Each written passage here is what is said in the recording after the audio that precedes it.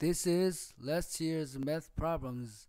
As you see, it has 30 problems in total, and problems from 1 to 21 are multiple choice problems, and those from 22 to 30 are short answer problems.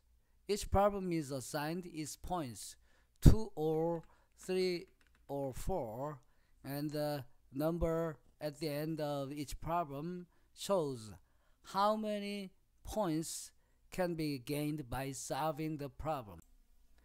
Let's figure out how many problems are for 2 points and 3 or 4 points. We can construct simple coupled linear equations like these. X plus y plus z equals 30. 2x plus 3y plus 4z equals 100. It means there are 30 problems in total, and there are x problems of 2 points, and there are y problems of 3 points, and there are z problems of 4 points. But from the start, we will calculate it as an indeterminate equations and later fix our exact number of problems by substituting the number of 2-point problems. I'm using a free but advanced mathematics software called Sage Math and show how I find the answers.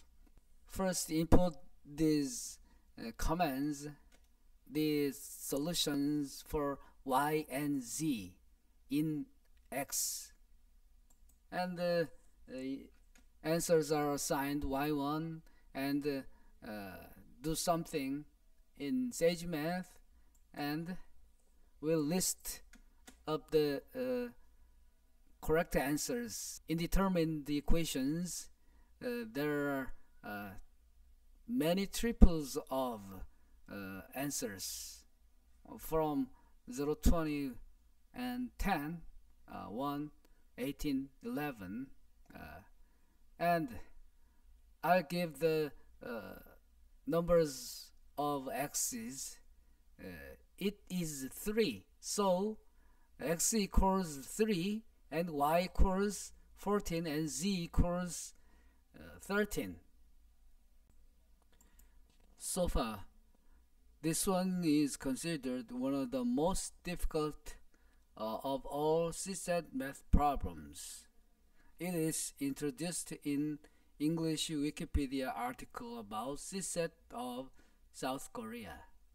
The correct answer rate is below 1%. The problem reads, fx defined for x greater than 0 and the quartic function gx of which leading coefficient is -1 satisfy the conditions below, where a is a constant. A, for all real numbers x such that x greater than a, x minus a multiplied by fx is gx. B, for two different real numbers alpha and beta, the function fx has the same local maximum value m at x equals alpha and x equals beta.